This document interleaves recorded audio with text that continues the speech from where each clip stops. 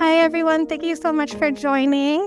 My name is Jessica Rubenstein, Director of Admissions here at Pacifica Graduate Institute. We're so glad you could make it. We're going to be starting in just a couple of minutes, but I'd like to share that we have a great program ahead. We have our virtual audience members joining via Zoom. We have some virtual panelists. And then, of course, we have a great program here in person with our honored AAPI speakers, community members, and honorees. So get comfortable. We'll be starting in just a couple of minutes. And thank you so much for being here. It's great to see you all.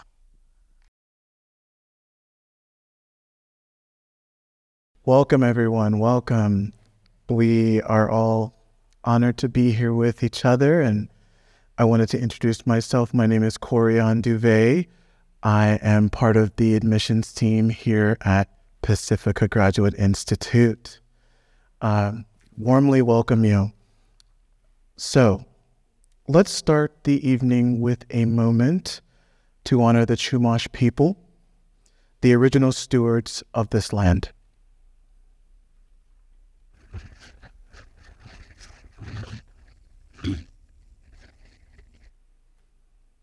Thank you for that. We are excited to host this event as a celebration of the rich culture and history of our Asian American and Pacific Islanders, and to honor our AAPI members who have made significant contributions to the field of depth psychology, mental health, diversity, and service to the community.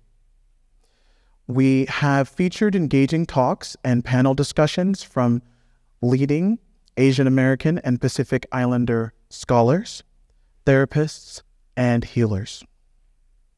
Tonight, we will be hearing from speakers and a keynote presentation by the Santa Barbara Trust and Historic Preservation Presidio Research Center.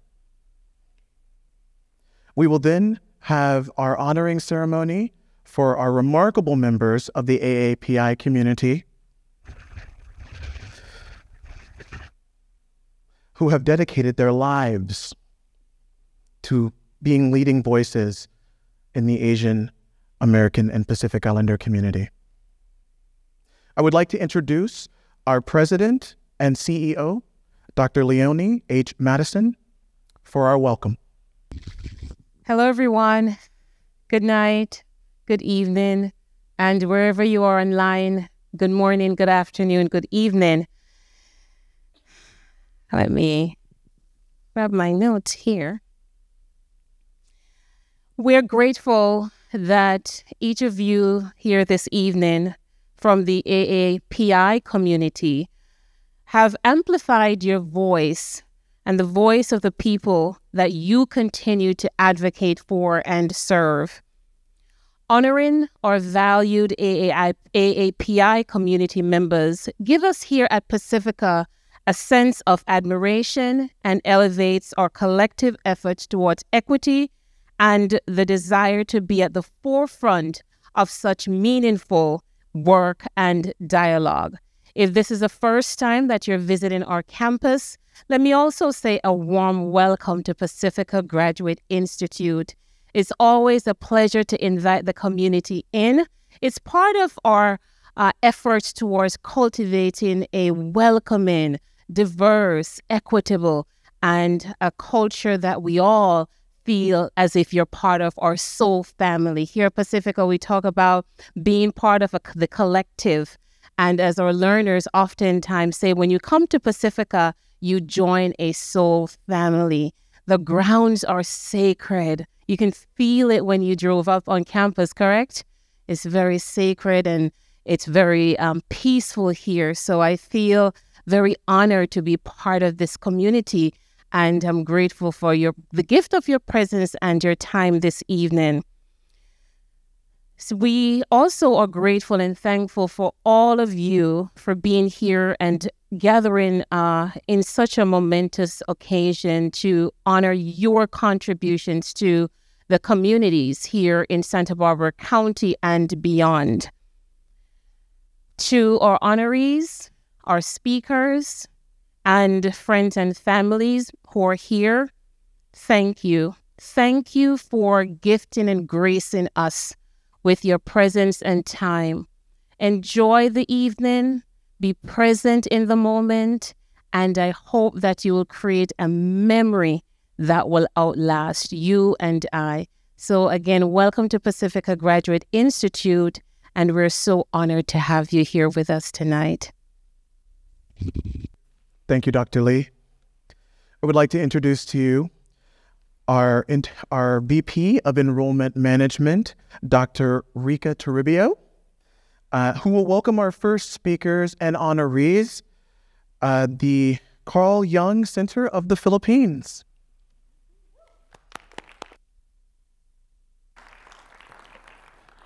It's good to see so many familiar and wonderful faces here. Magandang umaga, magandang hapon, magandang gabi po sa inyong lahat. At maraming salamat po sa inyong pagdalo dito sa Pacifica Graduate Institute. Welcome, everybody. I'm here to introduce our first honorees and speakers for this evening. So I'd like to give a brief history first of Pacifica and the Jung Circle of the Philippines.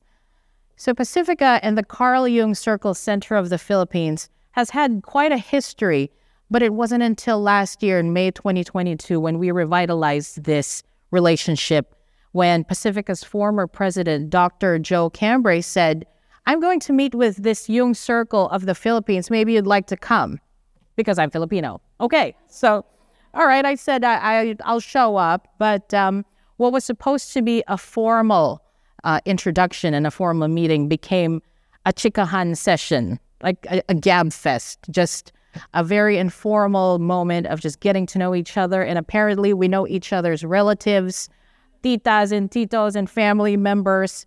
And it was because of that primordial cultural connection that propelled us towards this newfound collaboration, towards deep sharing, and towards kapwa, or community. My husband is here, Shannon Toribio. He'll be speaking later, but yes, he's not here because he's my husband, but we do the same things. But so he and I have a 7-year-old American-born Filipino son, and we've always wanted to inculcate Gael with Filipino values and to understand his family's roots and traditions. And what I did was, well, Shannon had to stay here in the States, but I brought him to the Philippines last October when he was 6, and he met with our family, and I met with the CJCC, the Jung Circle of the Philippines, who have now become my extended Jungian family, my soul family. For our son, it was a lesson in geography, immigration, ethnicity, and culture. Actually, he was quite befuddled when he landed in the Philippines, and he said, why are there so many Filipinos here? So, I said, well, this is Filipino land. So that is how I explained where our families come from, and that a lot of us have migrated here to the United States, and we're all here together, all differences and similarities, and we're all thriving here in this multicultural environment. And so with my lunch with CJCC, I was truly appreciative of what happened there, because when you think of Jung, Carl Jung, C.G. Jung, we think about a very Eurocentric lens. We think about it as very theoretical in terms of, again, it's very Eurocentric, Greek and Roman mythologies, and not really considering places like the Philippines or other Asian countries or everywhere else in the world to have anything related to depth psychology. So, through the enormous efforts of our director of Pacifica Online, Laura Lee Scott, she's joining us virtually from North Carolina, and CJCC, we are proud to bring these endeavors to fruition through a series of offerings by CJCC through Pacifica Online, the first being our May 17 webinar on the Filipino myth of the drooling 10-headed being, Insights into Our Lives of Communication and Change. So if you could please grace us again with your presence on May 17 virtually, and CJCC will be presenting. This ushers a new era in Pacifica, where we look again at depth psychology, not merely through homogeneously Eurocentric lens, but now to be able to conceive that depth psychology permeates through a multitude of cultures, traditions, and mythologies. So it is my deepest honor to welcome our first speakers and honorees for the evening. From CJCC, we have Dr. Rose Yenko, Chair Emeritus, Ruby Villavicencio Paurom, President of CJCC, and Jay Batun, to give us not only a glimpse of this 10-headed drooling being, but of the beauty of the Philippines through the work of the Carl Jung Circle Center. So we welcome CJCC. Good day to everyone. Magandang gabi, magandang araw.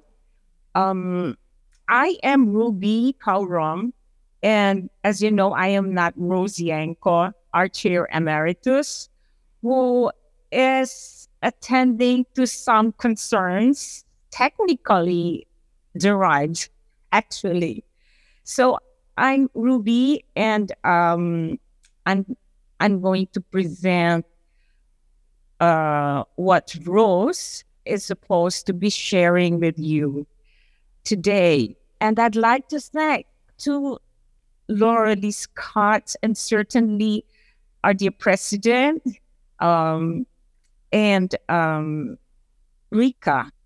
Did you know that Rika is the niece of a classmate in high school who I danced Entered the Dragon with? That is in our high school days. And Rika was just certainly candid about the relationships that we had started with when we started engaging formally with Pacifica as a member of the community. And so it is truly an honor for me to share with you the Carl Jung Circle Center of the Philippines, as well as a bit and privileged to take the place of the energies of this feisty lady, Rosemary Yenko, who started Carl Jung Circle Center more than with its roots more than 16 years ago. She's such an energy. She's such a warrior who in her later years, which are now, she has, from that warrior, she has transitioned to becoming a magician tending the spirits and tending our souls who are with her in the study and furthering our growth with the principles of Jungian psychology. So let me present Jay. Also with me is Jay, one of our members and officers who are with us in the workshops. And there's Jay. And Jay would like to start our presentation. So the Carl Jung Circle Center is a learning center for Jungian and depth psychology. It applies to persons' individuation process.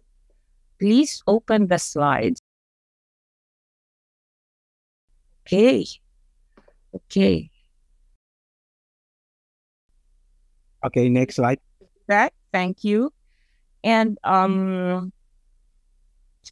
it stems from the early years of teachings of Rose Yenko at the Ateneo University's Psychology Graduate School. And from there, she started organizing Friends of Jung Society with friends Dr. Villasor, Dr. Bate, and Bernie Nepomuceno to join her teaching force. And this quaternity, as we should say, had been the driving force of a foursome through the many years with the various workshops and seminars that we have had with CJCC. In 1995, the Jung Festival was organized as a major effort in launching Jungian psychology, and the lectures were capped with a week-long lecture series by Catherine Asper, a Jungian analyst from the Carl Jung Institute in Zurich. 2 books on Filipino unconscious, and the Catherine Asper lecture series was also produced in that. In the 90s, other advocates, friends, and supporters of Jungian psychology had joined in, and like the Pied Piper, there were many other scholars as well as practicing psychologists as well as analysts who had come in and joined. All right. Jay, at what point are you in now with your slide? They are putting it out. Slide number 4 already. Yeah. So the Carl Jung Circle Center aims to reach mass number of youth to help upgrade their psyche and soul to the potential of its gifts, its beauty, its power, and its grace. And it seeks to awaken the passion for tending the psyche, the soul, the self. And it further seeks to spread the Jungian model of psychology as a psycho-spiritual bridge between what is important in our everyday life and what deeply touches both our minds and our souls. The Carl Jung Circle Center is a learning center for Jungian and depth psychology as it applies to a person's individuation process, creativity, and spirituality, to the well-being of communities and institutions, and to the tending of our culture and our planet.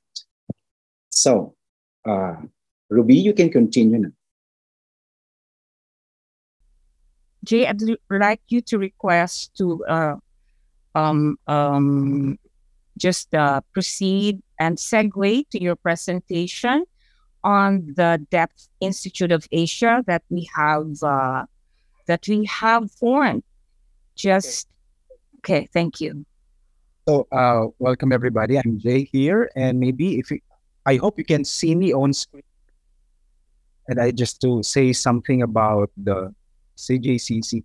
Our community, the Carl Jung Circle Center in the Philippines, was established in 2007. The momentum came from Rose Yenko's class in Ateneo de Manila from 2001 to 2010. Okay. Then the Friends of Jung brought Jung workshops to public and helped create this community, the Carl Jung Circle Center. So what I've said earlier, the vision is to awaken passion for tending the psyche, the soul, and the self. And in order to do this, we do study sessions, organize public seminars, social media, soul conversations, art shows, and conferences. And we had an original play, a stage play, musical in 2018 entitled Halo-Halo Tayo, the complex, the colorfully, what's that again, Ruby? That subtitle was very... The delicious and colorfully complex Filipino soul. The delicious and colorfully complex Filipino soul. That's a stage play musical that we held in 2018. And we interfaced with Pacifica since 2013 with Dr. Steve Eisenstadt and Dr. Marin and Dr. Selig, and also Dr. Dennis Slattery as our faculty in the Kayamanan course, and also in past conferences. And I'd like to move now, say something about our dream school in our certificate course that we just recently concluded. And so, all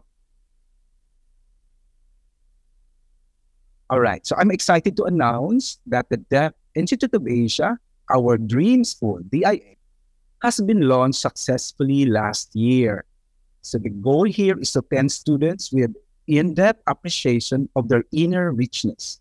Individuals who hope to become dedicated soul workers aspiring to be catalysts of positive transformation within their respective spheres of influence. So I think I have to share my screen so that you can see All right. So this is what I'm talking about, and I'm excited to inform everyone that our dream school, the Deaf Institute of Asia, has been successfully launched last year. Yeah. And to further actualize its mission, the DIA took a significant step by introducing its inaugural certificate course in August of the previous year, known as the Kayamanan, the certificate course on deep stories of self.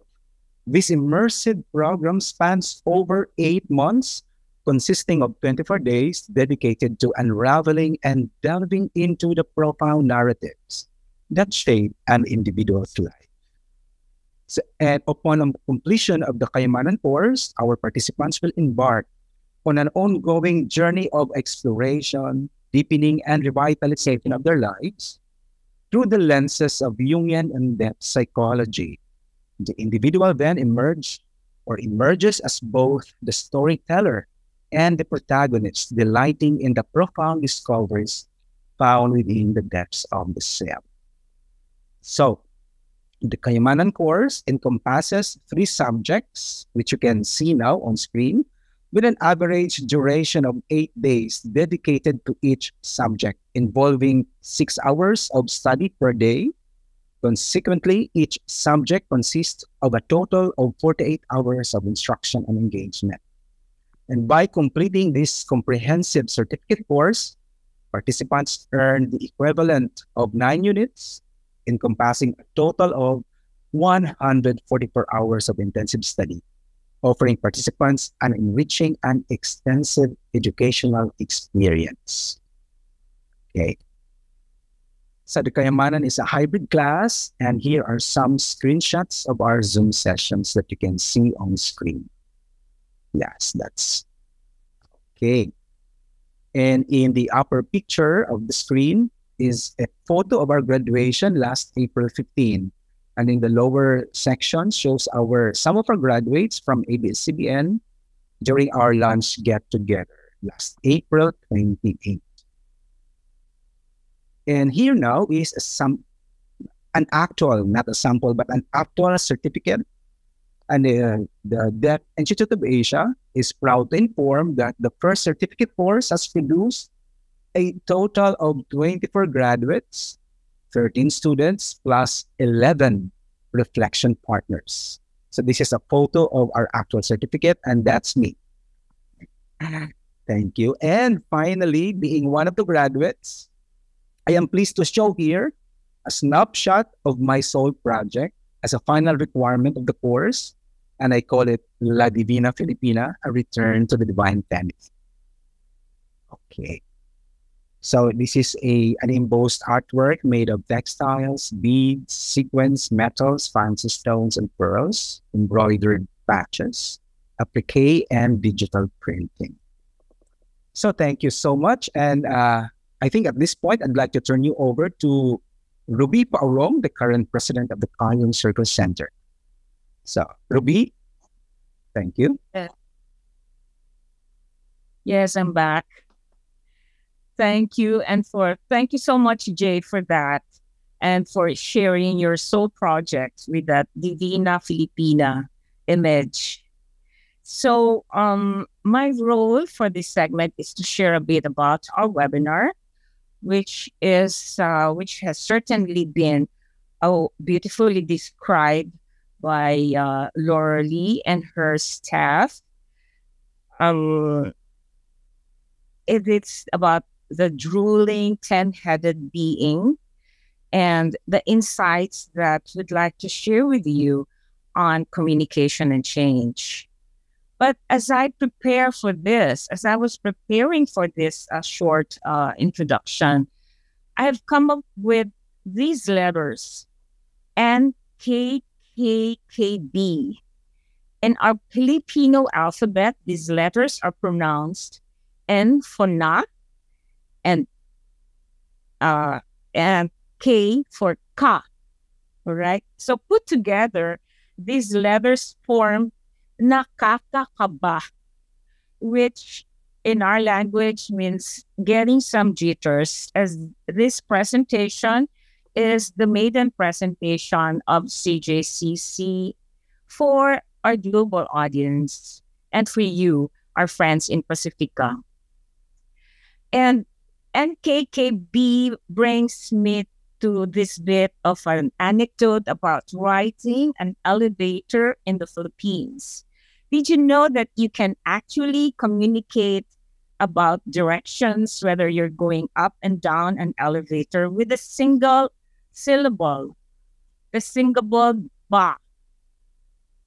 And you're familiar with this, with Mary, who had a little lamb, which said ba, ba, black sheep. But I would be delighted if you can join me to say these syllables with this inflection. Ba, ba, ba, ba. If you can actually join me, say ba, ba, ba, ba. Everyone, ba, ba, ba, ba in Filipino is a question to mean, is this going down? So if you're saying that to an elevator guy, he can answer with a shaking head, or he can say, yes, it's going down. And he will answer you with this, ba, ba, ba. If you can repeat that with me, ba, ba, ba, with that inflection. And that means, yes, it's going down. You see, it is possible for us to communicate in the Philippines with one syllable. Okay. So this morning, preparing for this, my husband had urged me over breakfast, why don't you share with the audience that we can also communicate with a facial gesture. We can show the direction to where we're going with this. We point there. Where are you going? To say that you're going there. All right? And hold on, I'm getting close to the myth. If you're a traveler in a mountainous area in the Philippines, and we'd say you're going to the boondocks, as we say it. Boondocks, by the way, has its origin in the Philippines when the American soldiers were fighting the Philippine-American War. They fought it in the boondocks. In Tagalog, boondocks mean bundok. In Tagalog, we have bundok, and that is where the word boondocks came from. So if you're a traveler and you ask a native, is a place nearby? He can say, yes, it's just there, but be careful. Being near is relative. It can mean hiking 3 mountains. And so our creation myth had come from the boondocks in Bukidnon province. It has this figure, the 10-headed being, as a top-billed star. And a lot of us may be squirming in our seat. 10 heads, imagine 10 heads drooling with saliva. And you'd say, ew, what's that? Ew. But surely, this myth may have more to share with us beyond ew. And we may actually come out delighted with the stories and the twists and the turns in this myth. So with this note, I enjoin you all to join us in 2 days on May 17 at 5 p.m. for this webinar. And with Rose and Jay, we thank you, the Pacifica community, for inviting us for this sharing. We're truly honored. Thank you. Thank you so much.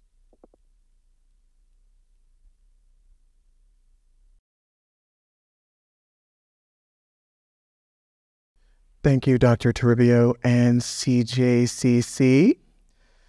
We would now like to call upon Pacifica's Senior Director of Alumni Relations, Diane Travis Teague, to introduce our next speaker and honoree. Thank you, Corian. Good evening, everyone. On behalf of our Alumni Association, I join my esteemed colleagues in welcoming you this evening.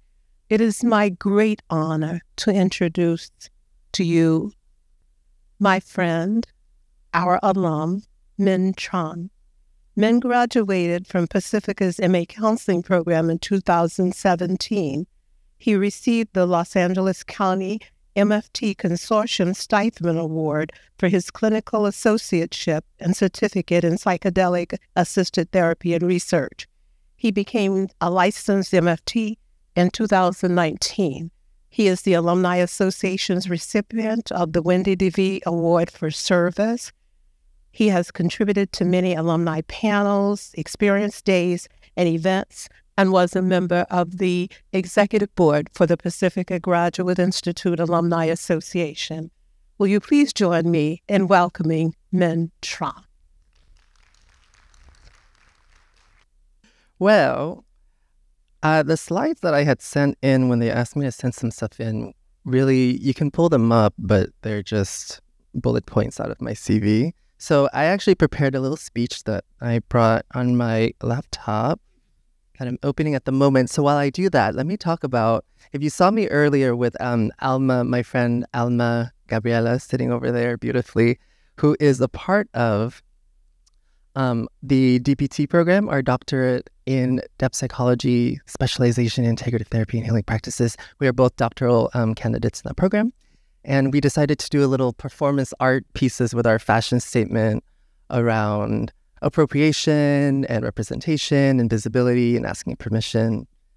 And that was going to tie into what I was going to speak about, but on the plane, it turned into something else. So let me set my timer as an alter for my time complex, because I like to respect your time. All right, let me read from my speech for you all today, this evening. And the reason I'm doing this is because it's going to go over the bullet points, but it's in a way that like demonstrates more, delivers it in a way that's more of what I'm about these days. So, all right, when Googling how many words does it take to read a 10-minute speech, Dr. Google answers 1,000 to 2,000 words. So maybe I can read this speech in 1975 words. 1975, also the year in late April, of which an event known as the Fall of Saigon occurred, otherwise known as the liberation of South Vietnam, depending perhaps on which side brothers found themselves fighting under which flag for. 1975, also the year that Critical Voice, chair of English department at USC, and Pulitzer Prize winner novelist for his novel The Sympathizer, Viet Thanh Nguyen, became a refugee with his Vietnamese family and came to these United States at 4 years of age. Viet Thanh criticizes the American dream as the American branding for colonization.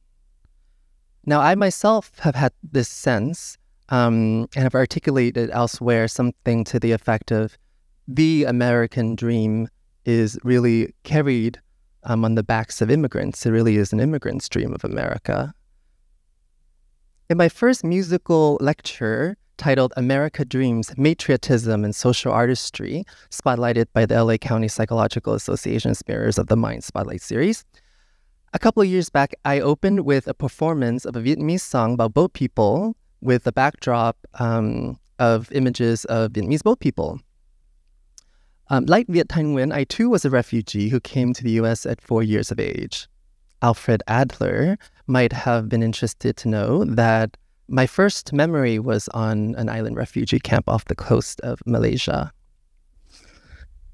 Lost my place. Oh, there it is. My hour-long production, America Dreams, then moved into Critical Voice and offered a feminist critique of Buddhism, the religion that I grew up rebelling against. Then, and however, segueing back into more dramatic delivery, I then played 2 roles in an acting bit with a character played by myself interviewing me. This in a perhaps more whimsical manner, but not unlike the Vietnamese communist double agent main character in Viet Thanh Nguyen's Pulitzer-winning Sympathizer, is also how I convey to my audience an appreciation, or maybe perhaps a sympathy for the splits within myself. Afterward, in an attempt to describe to myself what I mean by matriotism in social artistry, one of the disciplines of consciousness I describe in America Dreams, I talk about a type of critical appreciation. Critical voices like that of Viet Thanh Nguyen are, well, critical as in crucial. Now, I would like to turn my critical attention and voice toward appreciation, onto a type of critical appreciation, a type of reflection which celebrates the suppressed, repressed, oppressed, a renaissance amidst revolution, a way of redemption, a push forward into the future by celebrating our past with all of its dark history, amidst a perhaps necessary tear it all down, dare I say, devouring mother archetype activation period. It might be helpful to see my approach as a strengths-based or strengths-inclusive approach to psychotherapy with the culture.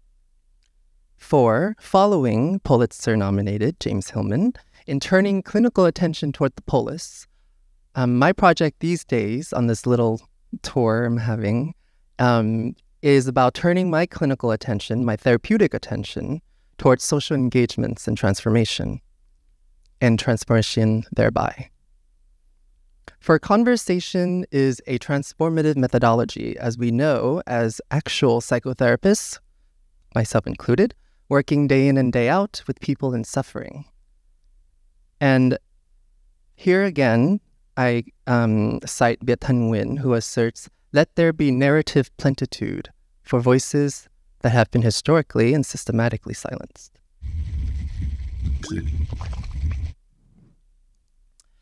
And as I assert my voice, sometimes in song, in a manner which, going back to my first play, America Dreams, I described as a queering of entertainment and edification.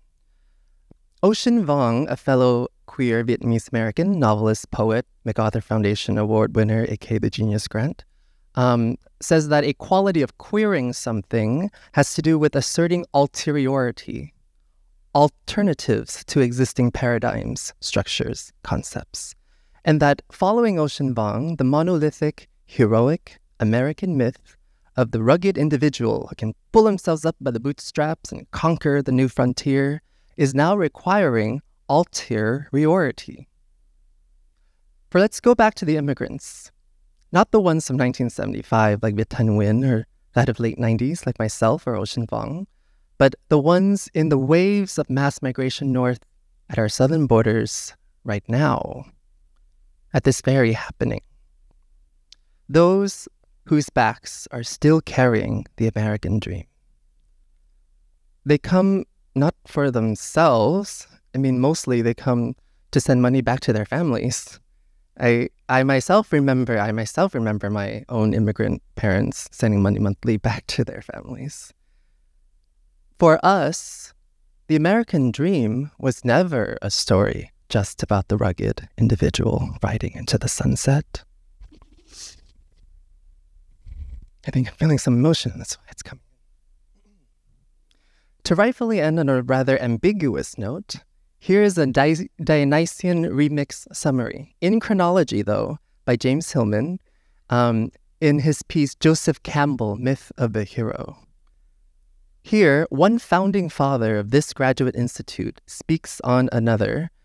These passages selected can be found in volume 6.1 of Hillman's Uniform Edition. This is Hillman.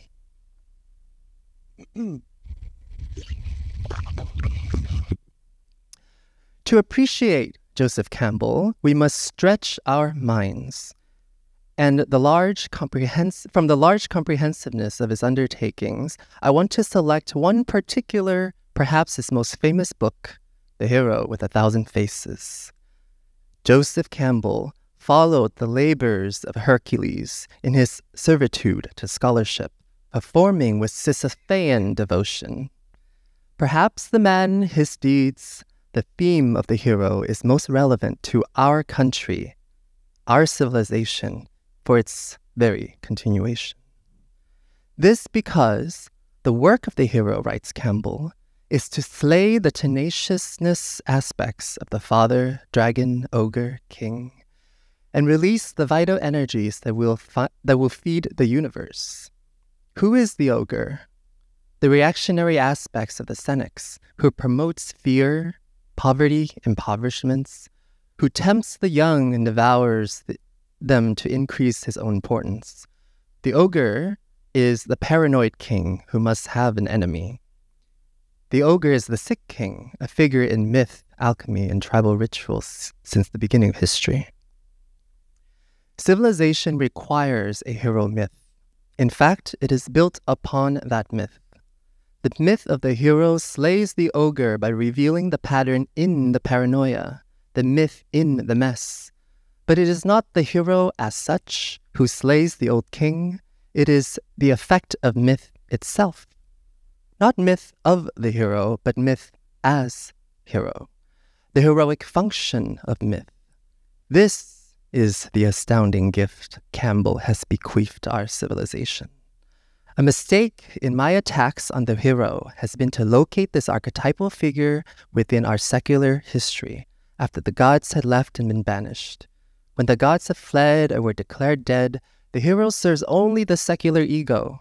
The force that prompts action, kills dragons, and leads progress becomes the Western strong ego, capitalist entrepreneur, colonial ruler, property developer, a tough guy with heroic ambitions on the road to success. I had lost the archetypal background in this secular foreground. Dr. Hillman, thank you.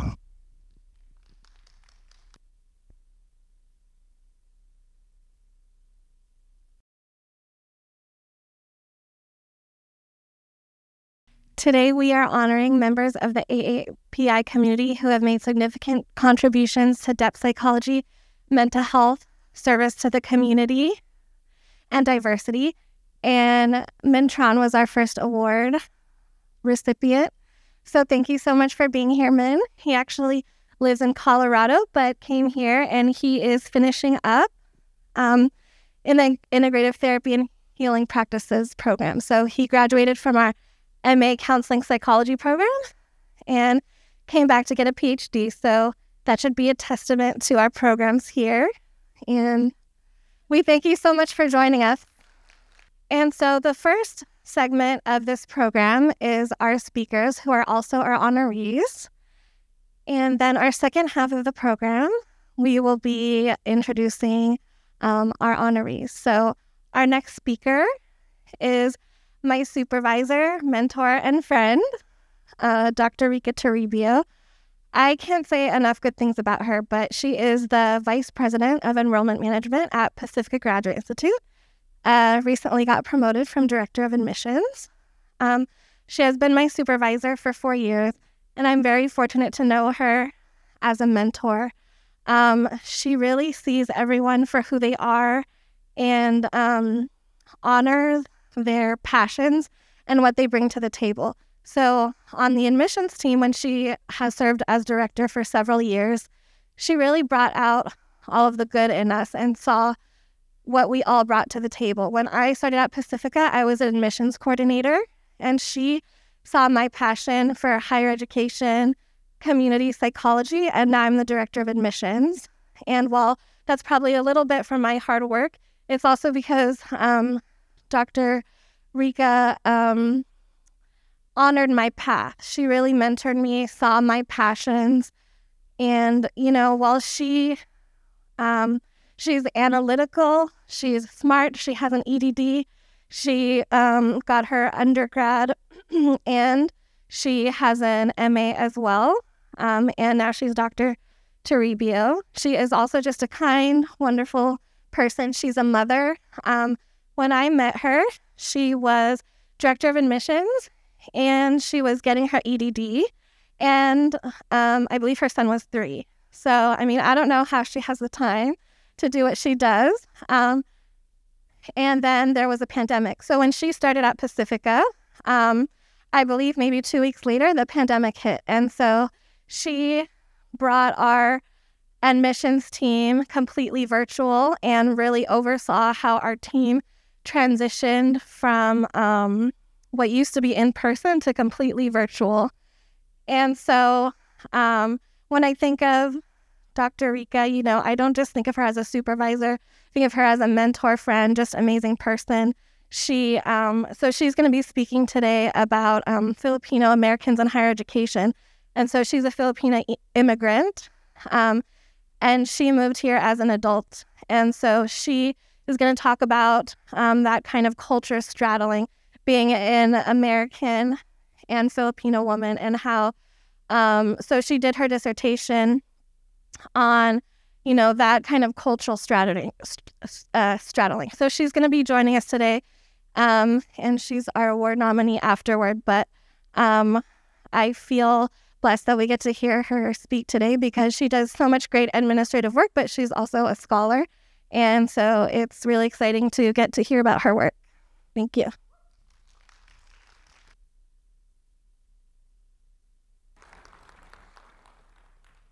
Thank you, Jessica. Wow, that was so much hype there coming up. But I am just so grateful to be here. And just like what Jessica said, probably for the past 15 years, my work has been predominantly looking at a spreadsheet, enrollment numbers, admissions numbers.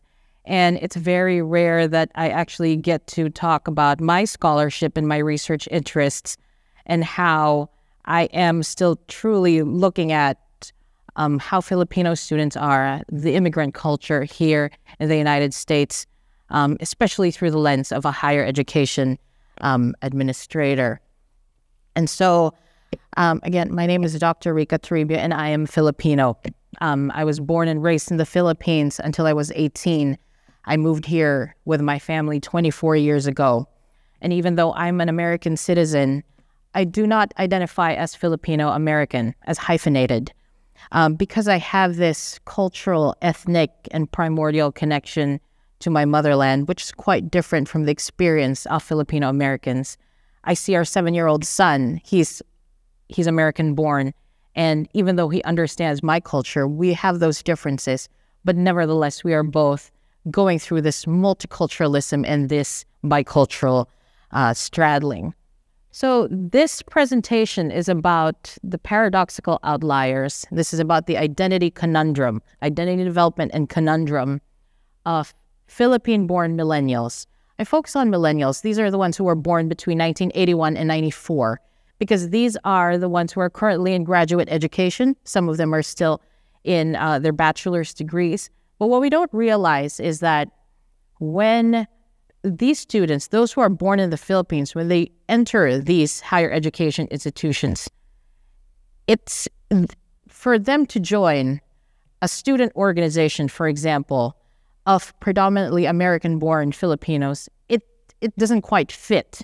So we just have to make sure that we disaggregate this information and we recognize and let everyone be seen for who they are if they're born here or born elsewhere. Next, please. So the issues here is that the identity conundrum is due to several factors, including the concepts of primordialism, which is your ethnic connection to where you were born and raised. Panethnicity, this stems from the 1960s when during the civil rights movement, the American government just grouped together all these different ethnic groups for expediency and to name them. So they grouped all the Asians together, 40 plus countries. How do you group those all together? And all these other ethnicities. And there's also cultural pluralism where immigrants have learned to appreciate their cultures while being American. And there's also neocolonialism, because you'll hear later on about the history of colonization of the Philippines. And again, this affects Filipino millennial identity. And now these issues are exacerbated in higher education institutions because as a higher education administrator, I see oftentimes that when you apply for college, which box do you check? There's usually about 5 boxes: Asian, white, black, etc. And there's 5 choices. Which ones do you choose? I don't know which one to choose if I'm Pacific Islander or Asian American because I'm in both. So those pan-ethnic groupings might have a consequence on financial aid, on student programming, and that's why we do have to disaggregate this data. Next, please. So again, these were the 4 factors that could contribute to identity conundrum of a student here in the United States, especially those who are Philippine-born. Next. Where did Filipinos come from? So again, my 7-year-old says, why are there so many Filipinos in Philippines? Because we came from there. When did we come to the United States? Years and years back. But there were 3 major waves of immigration that came to the United States. So the first one was in the early 1900s. These were the pensionados, the government scholars who were sent from the Philippines to study in the United States, and then they have to bring back their knowledge back to the Philippines. And then the second wave, they were requiring educated professionals, but also laborers in the farms. If you go to Hawaii, a lot of Filipinos started there in the dole plantations. And here in California, we picked the asparagus. And then in 1965 onwards, there was a requirement that they had to be educated professionals. And this was a larger congregation of about 20,000 Filipinos were issued visas. In the Philippines also, we were colonized by Spain for almost 400 years. After Spain, the Americans supposedly came to liberate us, supposedly. But instead, they stayed also for several decades. And that's why we speak English. But then our last names are all, they call us the Latinos of Asia. Dr. Anthony Ocampo calls us the Latinos of Asia because we have these last names, but then we speak like this. And so what happens when we move here to the United States? What happens to these students? We have this history of quietude, of subjugation, and we are not a people who would just easily advocate for ourselves. But what I saw from these students who were born between that age range of 81 to 94 is that when they came here, just like I did, around 18 or after they've spent years in youth in the Philippines, they are now advocating for themselves. Now they have a voice. Because now they understand that they must cohabit with other races, and they are now more aware of their Filipino-ness, and they embrace this more. Next, please. These are some of the voices that we heard. So this was a student in a school. So they said that, they pulled me aside and they said, I should take ESL classes. And she said, why would I take ESL classes? Listen to me. Look how I speak. And then the banal and injudicious response to her was, oh, you speak English. And we get that a lot. We get a lot of, what are you? Where do you come from? Oh, you don't have an accent. So in the past, about 20-something years ago, our reactions would have just been, haha, okay. So we chuckle and then we move on. But decades later, next please, it's a different type of response. So this is another student who said, we are at a point in our lives that we don't have to conform. Years I spent changing my accent, but now I'm more comfortable with being Filipino. I am Filipino. And then another student said that, in his higher education institution, there were dances. It was always a traditional dance that what they would show in these cultural showcases in school. There's the traditional tinikling, or wearing the bahag. And then this person said they tried to capture that Filipino culture, but that's not how it truly is now, because what this person was saying is that people in the West might think that in the Philippines we still live in nipa huts, or we're all fishermen, or we wear the loincloth. But what I say now is, look at what I'm wearing. I'm wearing the traditional malong.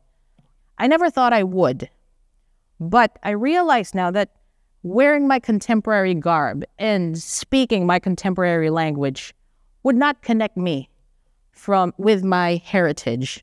So wearing this or having these traditional dances will demarcate me from what is contemporary and what is American. So this is my message of my Filipino-ness, and finally accepting it after all these years of trying to change and being different and trying to look and feel American. But I'm not. I'm just Filipino. It would sound really strange for me to say I'm Filipino-American, because no, I was not born and raised here, but it's quite different now. So we do have that voice. So that's what I wanted to share today. Thank you.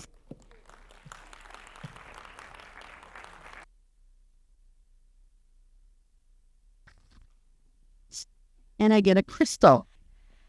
And it's my honor to provide Dr. Rika Toribio with our Community Service Award.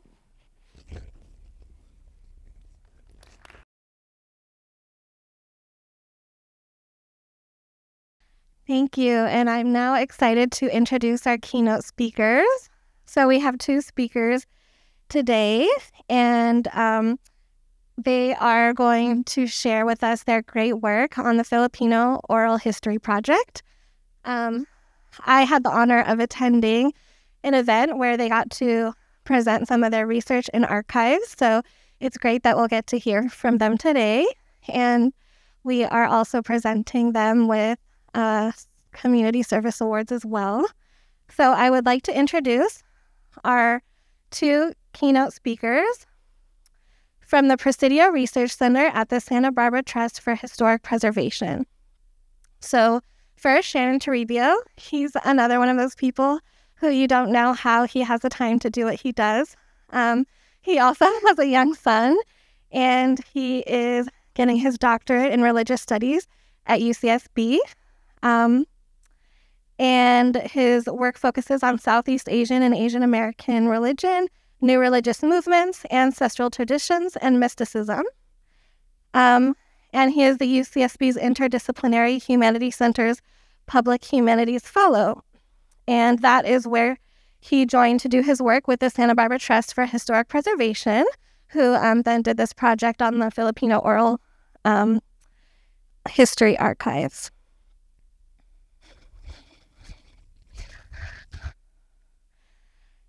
And then we also have our next speaker joining us today, who is Des Alanis, and they are the director of the Presidio Research Center at the Santa Barbara Trust for Historic Preservation, where I got to see this great presentation for the Filipino Oral History Project. I hope you get a chance to visit sometime. It's really great. They have a library, archives, and all of their staff are really nice. I believe their director is here today. They're all really nice, amazing people, so I hope you get a chance to visit. Des has been working in the archives and different community collections for almost 10 years and is co-lead on the Filipino Oral History Project with Shannon Toribio. So I am excited for them to join us and share about their project.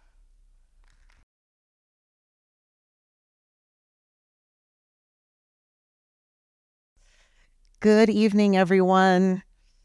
Thank you so much for having us. Huge thanks to the Pacifica Graduate Institute staff for inviting us here to talk about this exciting project. A lot of new and familiar faces here.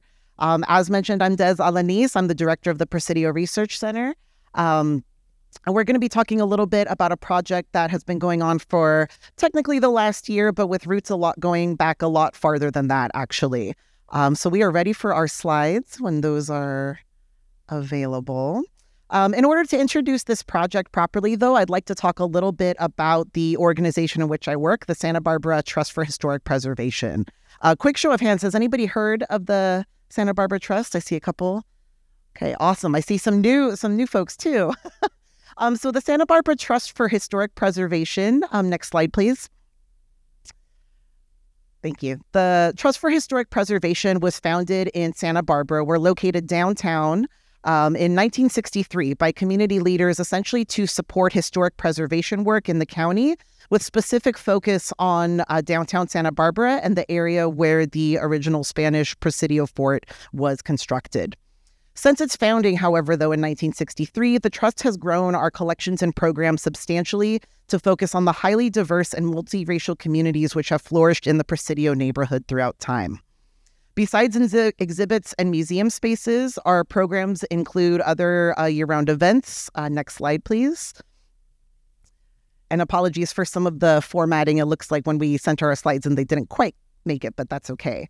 But some of the events that we have to celebrate our local communities include the Asian American Film Series, which is in its 14th year now, taking place. Yes, huge thank you to the Asian American Affinity Group that is responsible for curating and selecting those films. That'll be happening in July, each Friday evening in July, excuse me. But another excellent event that we have each year is the Asian American Neighborhood Festival, which also takes place at the Presidio. And this is an event that celebrates the many Asian American communities that have thrived in and around the Santa Barbara Presidio neighborhood. So my role as the archivist and librarian at the Trust has been to manage collections of historic maps, artifacts, books, photographs, and other materials that comprise the collections of the Presidio Research Center. These materials have been donated by community members and local organizations and reflect the lived experiences of descendants and residents of Santa Barbara's multiracial communities. As an archivist, I work to document these materials and ensure their access to a wider public. The Filipino Oral History Project has grown from the strengths of the Research Center and the Trust in community-engaged oral histories and varied approaches to documenting and celebrating local history. Next slide, please. As a couple of folks have already mentioned, there are sources dating the presence of Filipino sailors arriving with Spanish galleons as early as 1587 to the Central Coast. However, the first documented Filipino to have lived in California was Antonio Miranda Rodriguez. This gentleman was a soldado de cuerda, a gunsmith, and eventual iron worker at the Santa Barbara Mission. Miranda, we know about Miranda because Miranda was buried in the Santa Barbara Presidio Chapel in May 26, 1784. And we've pulled the image on the left here, which shows a plaque that was actually donated in 1986 by the Santa Barbara Filipino Community Association, which commemorates not just the incredible story of this individual, but also hints to the deeper ties between communities in the Presidio neighborhood and beyond. On the left side, you'll also see an altarpiece or herreros. This is also in the Presidio Chapel on site at the state park. And this altarpiece was actually purchased by the Trust with funds donated from the Filipino Community Association in the 1980s. And I bring these up not just because I'm a librarian and archivist and I love talking about stuff, but what's really more important is talking about the communities and the people behind the stuff that I have the privilege of keeping track of. However, besides these two items, the collection of materials that were donated by longtime members of the Trust and the FCA have made their way to the Presidio Research Center. However, up until recently, our collections did not really reflect the wider contributions and work of Filipino community members in Santa Barbara or the Central Coast more broadly. And this is a little bit where Shannon comes in. So, thank you, Daz.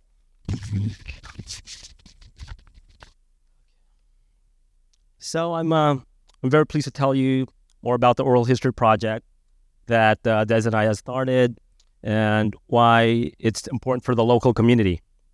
All right. Next slide, please. Okay. So before I begin, I would like to focus on our attention on this image. It's a building that many of you probably have seen already.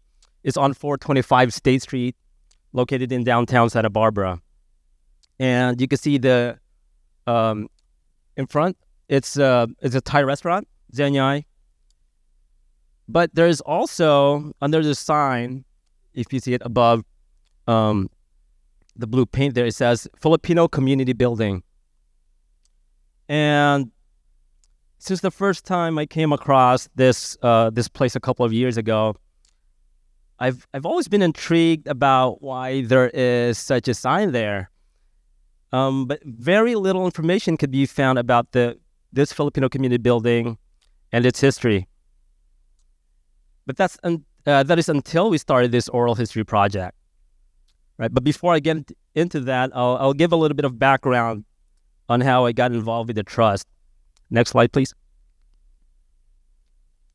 Okay, back in 2020, I was awarded a fellowship by USCSB's Interdisciplinary Humanities Center. And the program is called the Public Humanities Graduate Fellows Program. And what the program does is it fosters collaborations between scholars and communities to generate new knowledge and creative work to strengthen civic agency and cultural life. And the program included a practicum component so that fellows could actually be part of such a collaboration. And last year, the Trust accepted my application to do my practicum with them. And I mostly work with Daz at the Research Center. And the Trust served as our collaborative space, not just between me, the Trust, and Daz, but but also with the local community. And when I first started, I was assigned to interview Patty Van Tassel, a Filipino woman who donated some materials back to the Research Center's collections way back in 2014. Next slide, please.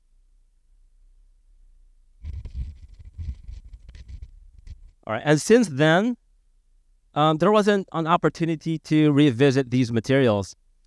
But then Kevin, our Associate Director of Public Engagement, he saw this opportunity when he came in, since I have worked with Filipino American history, as well as my interest in doing public history and archival work. And he said, "Hey, why don't you interview Patty?" And so I was thrilled with the idea. So we invited Patty for a series of interviews, and that's pretty much what oral history is, right? People talking about their personal history, their family's history, and upon looking at Patty's materials, right, such as the ones featured in the slides, showing annual banquet programs and a souvenir from a commemorative event featuring what Des just mentioned, the Tonya Miranda Rodriguez.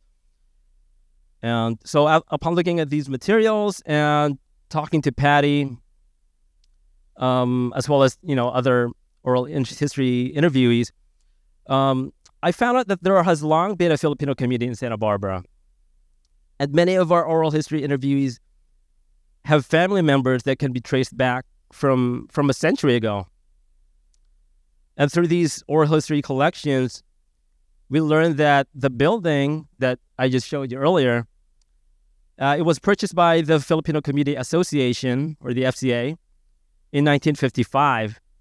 And it has been a significant site for social and civic gatherings for its members ever since. And as we interviewed more people, we came to realize that the FCA is only part of the larger Filipino American community across the Central Coast. From our community partners and collaborators, we have then been gathering more contacts for potential interviews, and our list of contacts just keeps on growing. And we're inviting more of our community members to partake in this project. So that's how the Oral History Project started. It's a collaborative effort between me and the Trust and the Filipino American community. Next slide, please.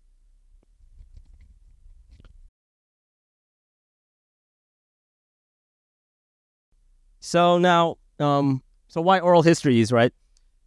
Why do we need oral history? We already have a lot of books about Filipino American history, right? Dr. Toribio already mentioned about the three waves of Filipino American migrations, right? And so one of the many things I've learned from our conversations with our oral history interviewees is that history is not a monolith. And it's really from listening to people's stories that one would understand that. And, I've read all the literature on Filipino American history, probably not as much as Dr. Toribio has. But it still surprises me when I found out how much one could still learn about Filipino American history, and more broadly about Asian American history, about Santa Barbara's history, about the Central Coast's history, just from listening from, these oral histories. Learning about local history turns the grand patterns of historical change into concrete stories that tell us about the lives of individuals. Collective histories deepen people's sense of community, which encourages them to gather and come together. But to really understand the community's shared history, we need to first know their individual stories.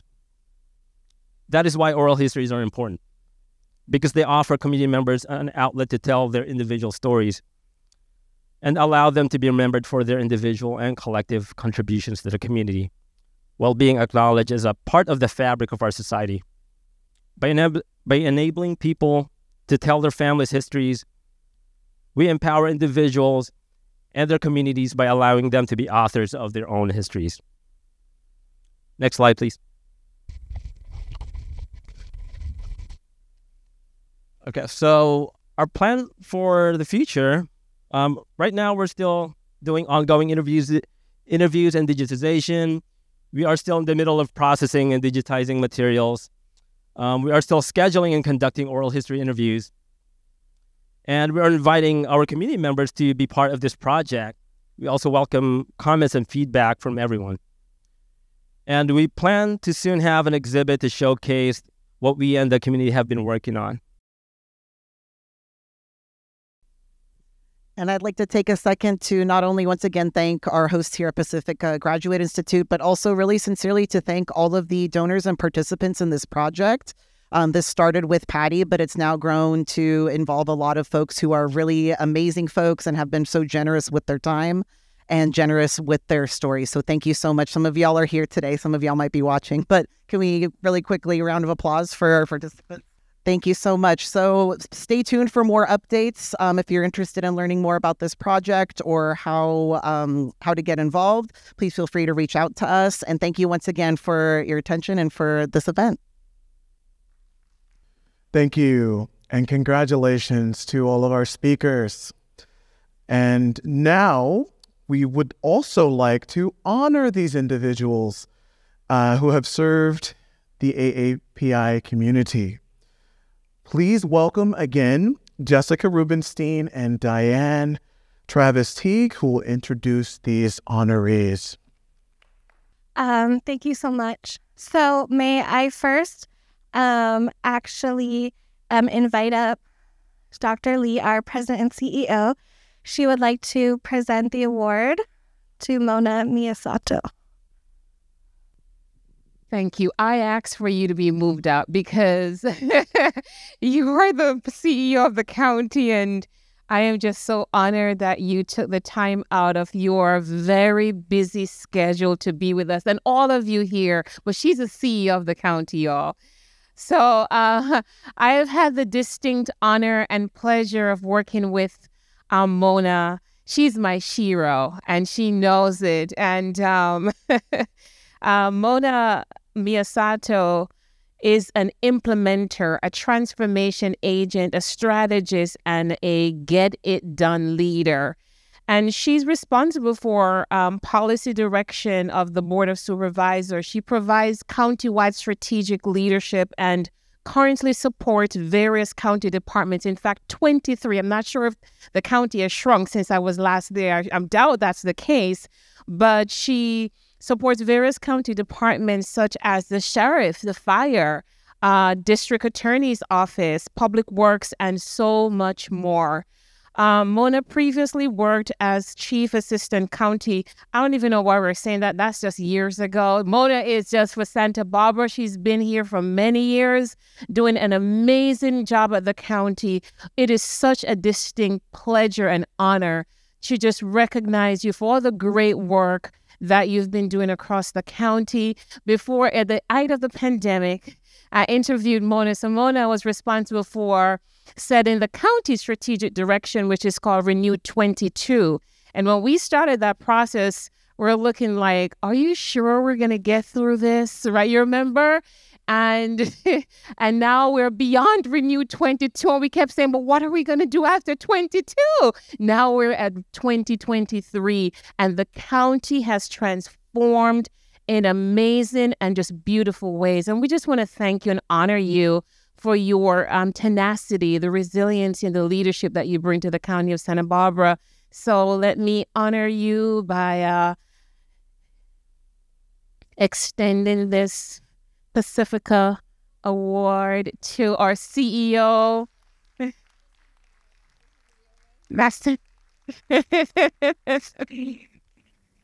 Yes, so much. Oh, we used to do our yes. Yes. Oh, miss you so much. Thank you.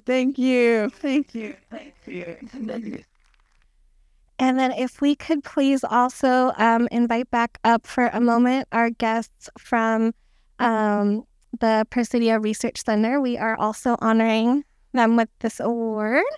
And we also wanted to mention Sarah Faniga, who is also from their staff, who could not be here with us today.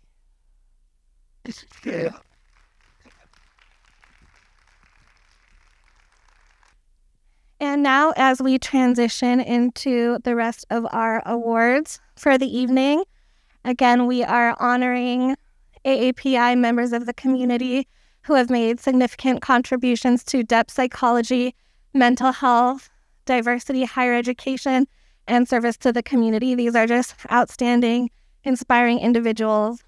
I'm honored to present another award to another one of my mentors. She is joining us virtually via Zoom. Her name is Dr. Alma Trinidad.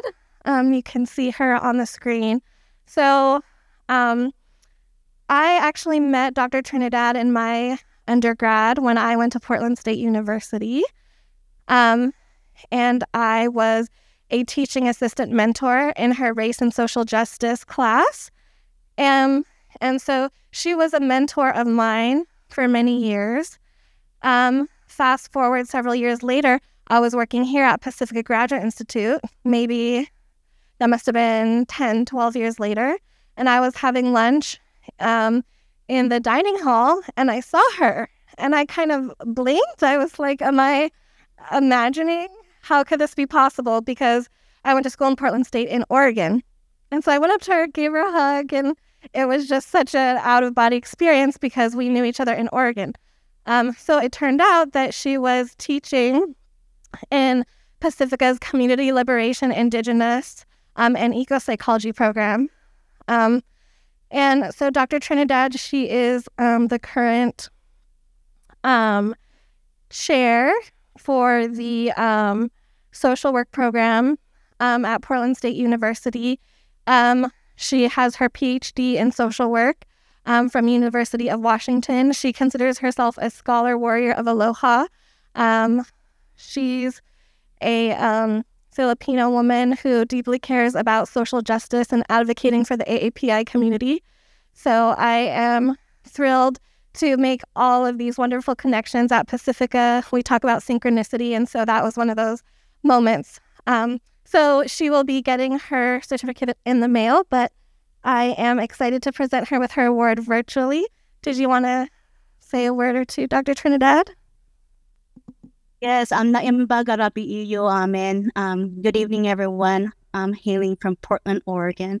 This is such an honor and pleasure to receive this award. Thank you, Jessica, and the Pacifica family for thinking of me.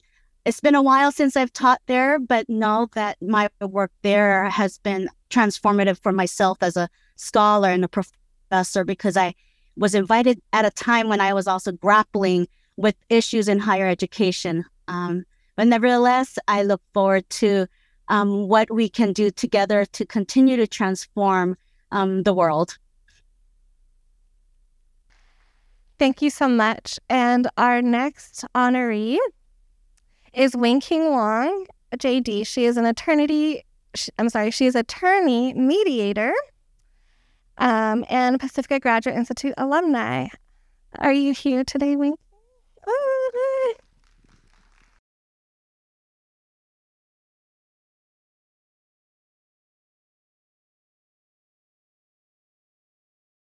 And Wing-King came all the way up from LA, so we thank you for making that drive. Next, I'd like to honor Patricia Montemayor, who I met during the Filipino Oral History Project event at the Presidio Research Center. She contributed to that project, and she is the former Santa Barbara County Affirmative Action Officer. She served in that role for many years and is now retired, and has been a great advocate for diversity and social justice. Next, I wanted to honor Patty Van Tassel, who I also met during the event for the Filipino Oral History Project, and she greatly contributed to that project.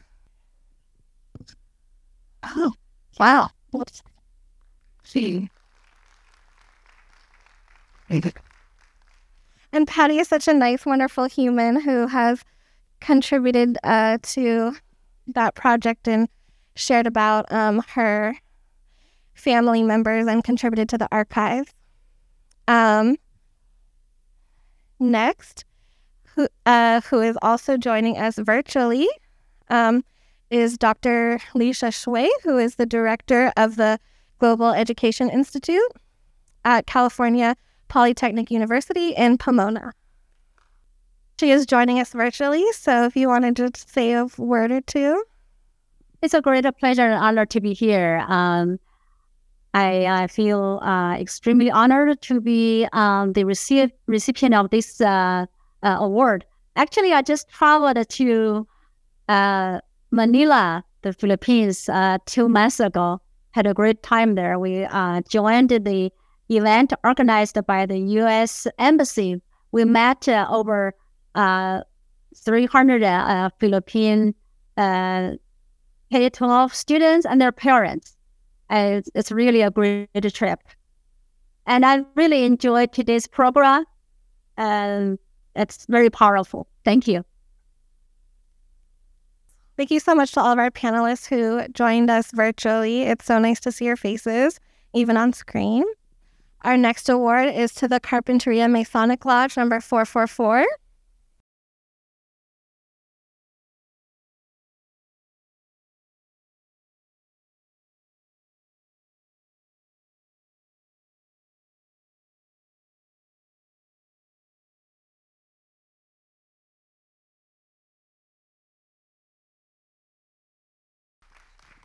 I'd like to say something else.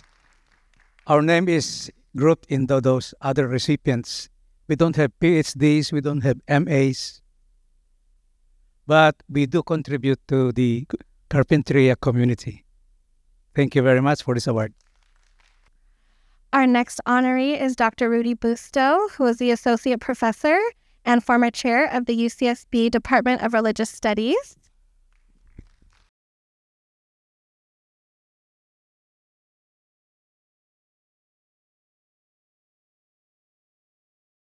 And next, I'd like to introduce Dr. Peter Roysevich, who is going to be introducing our next honoree.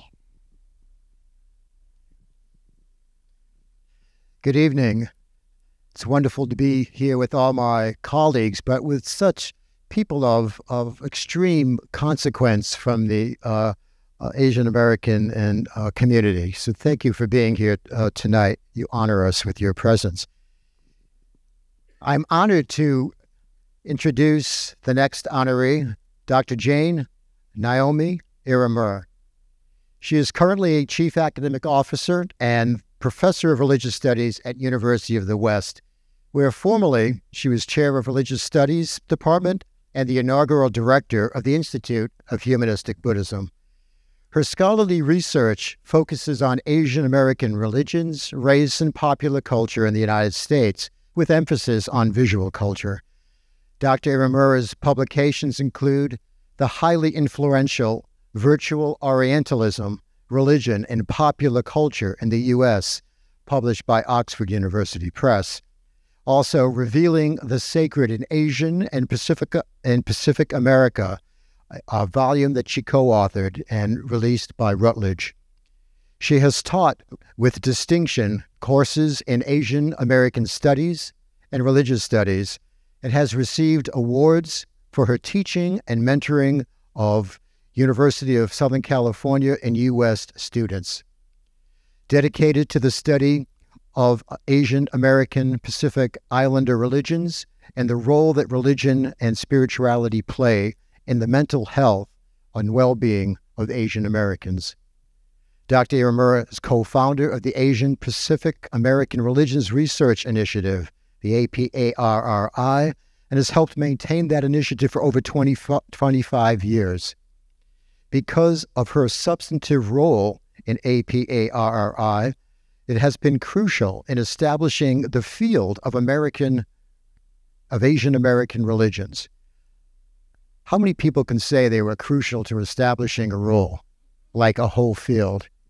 That's Dr. Jane. And through its broad interdisciplinary network of historians and sociologists and theologians and pastoral care practitioners and mental health scholars and community activists whose collective work has contributed to the public understanding and recognition of religion and the everyday life of Asian Americans. Dr. Iramura's exceptional accomplishments in scholarship and teaching, along with her work with the APARI and the American Academy of Religion and the Association for the Asian American Studies, have been instrumental in championing the AAPI community. On a more personal note, to know Jane is to be schooled from moment to moment in integrity, discernment, compassion, and unfaltering professionalism. Jane is truly an authentic jewel gift to us tonight who gather to recognize her, as well as the other honorees, and a jewel gift to everyone who has had the opportunity, as I have, to work with her and call her friend. Congratulations, Jane.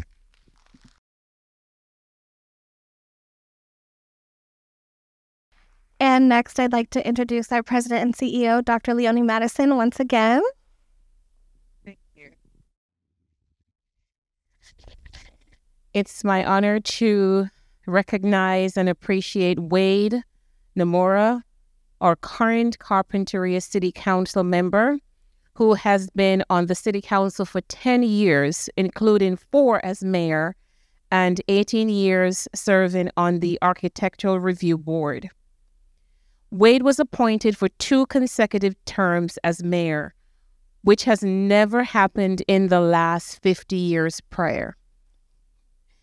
He has served as general contractor for building the $1.2 million Tomol Interpretive Playground, the chair of the Boys and Girls Foundation, and the president of the Santa Barbara chapter of Japanese American Citizens League for 20 years. Wade also has a huge amount of humanitarian work in developing countries, primarily bringing water to those in less fortunate countries such as Latin America, given that he is also bilingual in Spanish. He's also playing a key role in the Anwash Haiti, a multi-billion-dollar, multi-decade program to bring water to the entire country of Haiti. So it's an honor to recognize your contributions to the city of Carpinteria and around the globe. Thank you so much. Of course. Thank you very much. Thank you. There are some comments I would like to make. First of all, I really appreciate this award on behalf of all Asian Americans. I would like to say that I have of Japanese descent. My grandparents were interned during World War II, which made it pretty tough for us to get through. We faced a lot of prejudice at that time.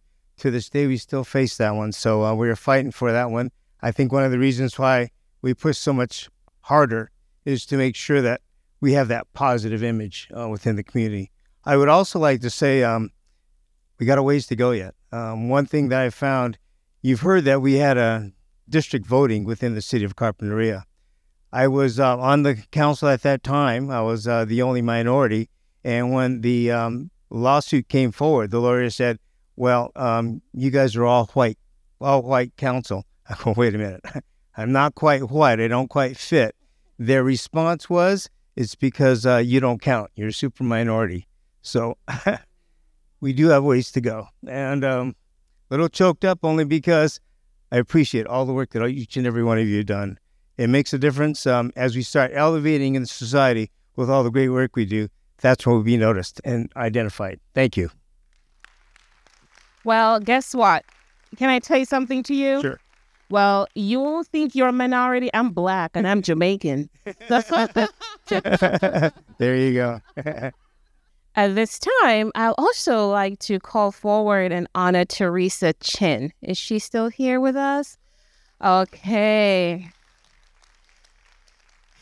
Teresa has been part of the Santa Barbara Trust for Historic Preservation and has been a leader of the Asian American Neighborhood Festival and Asian American Film Series as part of the Trust.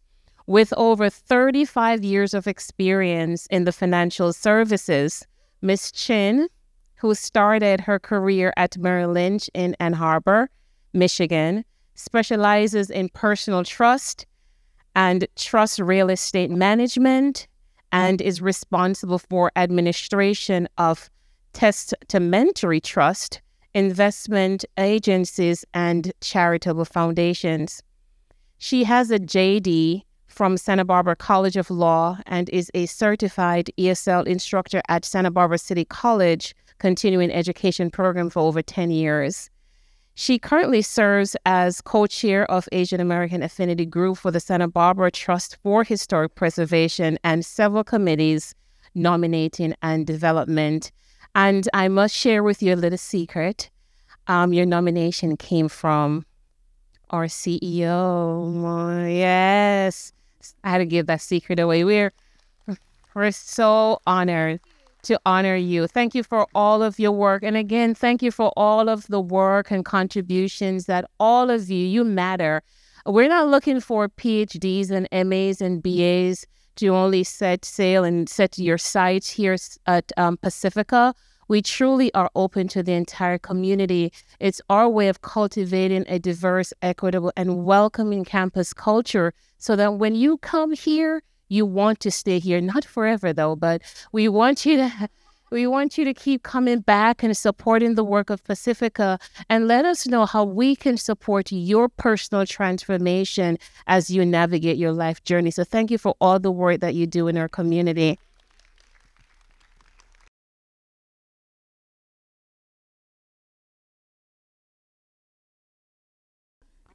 Would you like to say something? Thank you very much. I also want to acknowledge Alex Tang, who's one of the co-founders of the Asian American Association of Santa Barbara County.